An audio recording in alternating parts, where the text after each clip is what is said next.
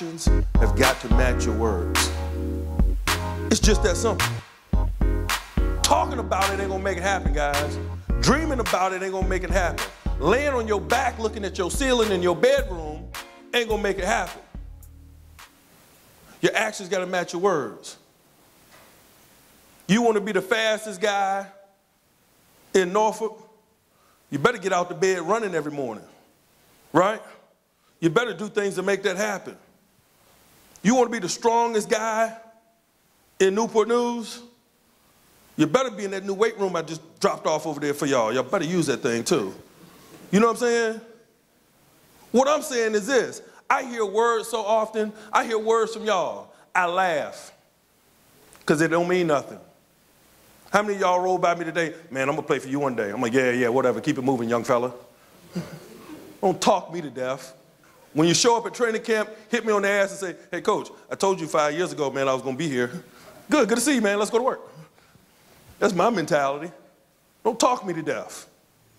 This game ain't for all of y'all. Some of y'all just wear it play because of the jersey you got on your back. This is a violent game. This is an emotional game. That's okay. If you love it, you might be the right man for the JOB. As players in the National Football League, as former players in the National Football League, guess what? For every one of them, and they'll tell you when they come up here, is 8 to 10 guys that played ball with them in high school, that went to school for free because they went to school on football scholarship, and they fell into my category. They weren't good enough. And they pharmaceutical salespeople, and they teachers, and they professionals, and so forth. And they live and work right around this area right now. Legendary dudes to us, y'all don't even remember their name. That ain't the point. The point is this. Life is good for them. They're being very productive. The skills that they use in regards to the game of football, they carried it on to the other aspects of their life, man, and it's taken them to great places. That's what this game will give to you.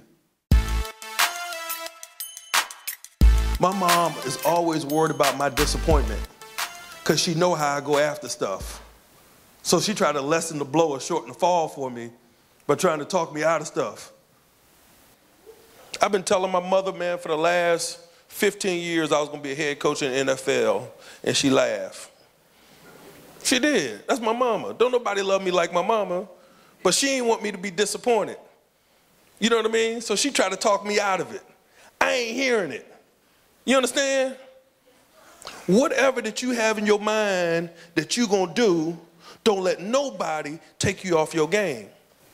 There might be somebody that's very close to you, your biggest supporter, and they might not support a dream or aspiration that you have.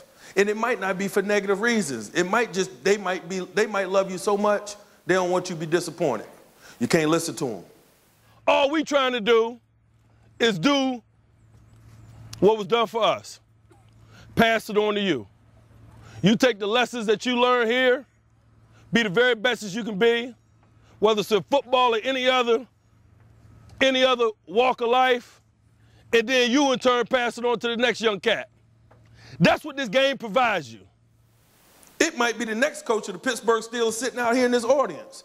I sat out there in that audience not that long ago. When you decide to do something, you do it. For every person that encourages you, there's going to be 100 that don't. Don't listen to the people that don't, and you really don't have to listen to the people that do. Because if you really made the decision, you don't need encouragement from nobody else, do you?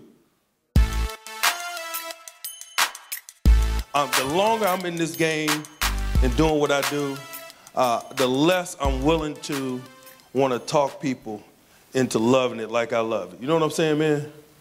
I get very little patience now for trying to talk people into loving this thing. What I've come to realize now that I have my own children and I've been doing this for a long time, I don't care whether or not my boys play ball, truly. You gotta love this game to be involved in this game.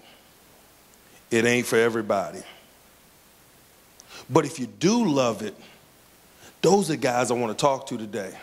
Because if you love this game, The lessons that this game will teach you, the sacrifices you make, the way you discipline yourselves to put everything you got into this game, you can use those tools to be extremely successful in life regardless of what it is you do.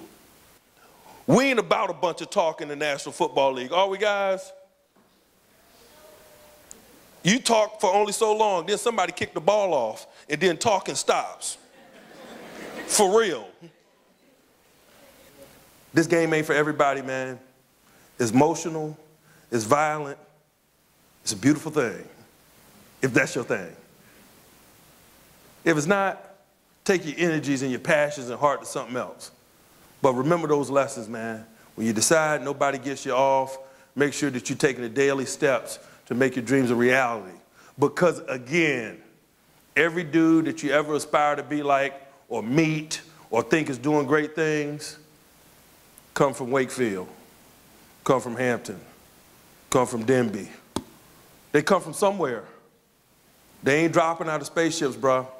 They regular dudes. Me, head coach Pittsburgh Steelers, having a heck of a time. But nah, I'm from Denby. I'm a Newport News boy. That's who I am. That's who I am.